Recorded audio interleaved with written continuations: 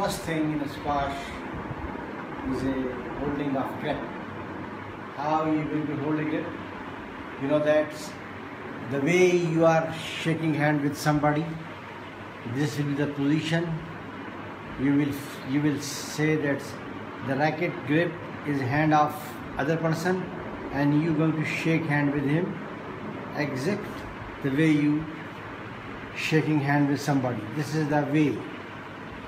The curves comes straight here, fingers are here, and the face is like you're going to have slap to somebody like this. So this is, you have to move and you have to hit. Move and hit. So this is the first lesson. When you enter the groove, your grip should be perfect.